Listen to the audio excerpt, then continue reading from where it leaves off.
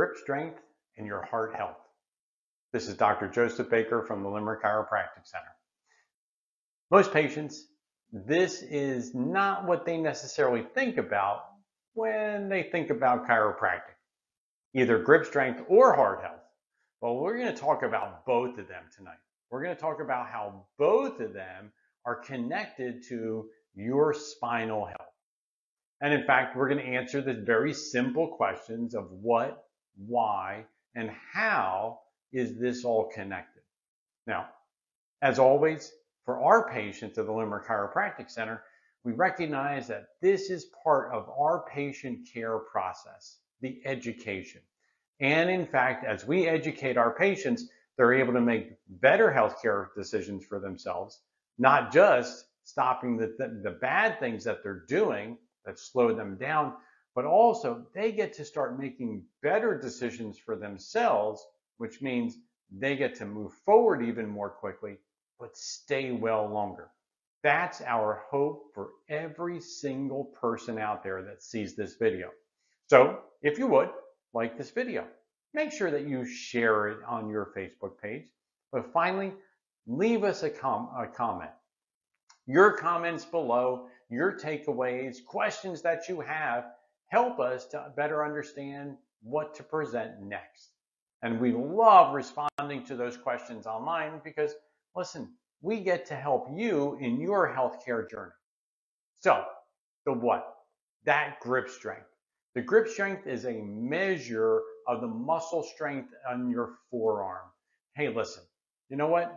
This is something that many of us don't necessarily work on.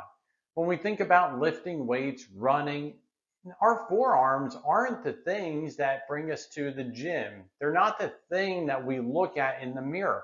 And yet, it's vitally important for the strength of our heart, our cardiovascular system. And in fact, part of the why behind this is because of some of the research that's out there. We realize that the research tells us things. And when we look at the research that's there, like grip strength predicts higher unplanned healthcare utilization amongst patients with heart failure.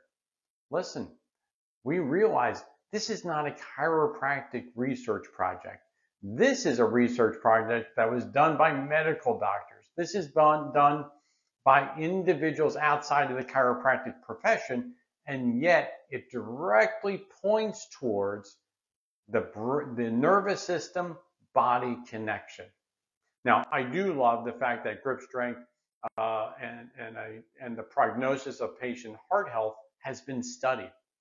Ultimately, the bottom line is reduced muscular strength is common in patients with heart failure. The sad thing is that it's something that's easily tested, it's easy to monitor, and yet it's very often overlooked. And the problem is that we recognize if we're missing out on these very simple, very easy things to monitor, the risk is that we allow for damage to set in, and ultimately death could possibly occur. So, the connection. This is a huge thing.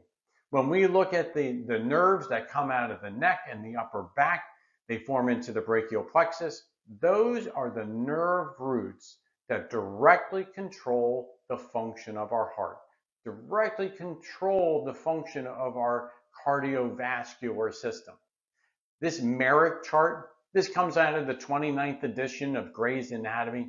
This is embryology 101. This is how each and every one of us was designed, how our body's innate intelligence put us together. And yet we oftentimes overlook the fact that your nervous system, that brain of yours, is the master system of the body. It controls every other system, including that giant muscle that's at the center of your cardiovascular system, your heart. Our hearts don't beat without the nervous system telling it to.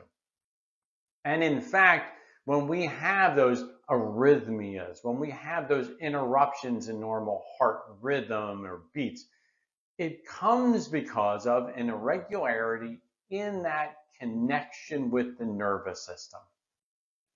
One of the things that we're capable of doing is controlling the information from the source to that body part.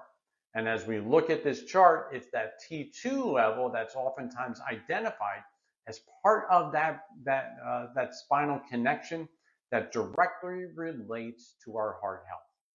Now, I love this chart. This has been studied for so long, how it is that we measure our grip strength. Listen, this is not a very complicated thing. The chart is already set up. You find your age on there. You find your hand, whether you're right-handed or left-handed. And then you just simply walk yourself through the test. We know how your body is supposed to perform, what those ranges are that you're supposed to be in. And the amazing thing is a test that literally only takes but seconds could tell us such great information. Now, if you're not familiar with grip strength, listen, there's a number of different tools that are out there. There's very high-end tools. There's also very, lower-end tools that still all give us remarkably great information. These tests, like you see here, simple. You just sit down, your elbows at 90 degrees, you pull hard. You pull hard, you hold it. These instruments, they're going to measure the amount of strength in those forearm muscles that is going to tell us how your tissues are performing. Now, for me, one of the biggest things is just like you saw, test the system. Sadly, most people don't test the system. If you take anything away from this conversation on your heart health and grip strength, it would be hopefully to have your system tested. Listen, we use these tests in our office all the time. If in fact you don't have a grip strength device available for you, give us a call. Come on in. We'll make sure that these numbers are tested for you. I'm Dr. Joseph Baker from the Limerick Chiropractic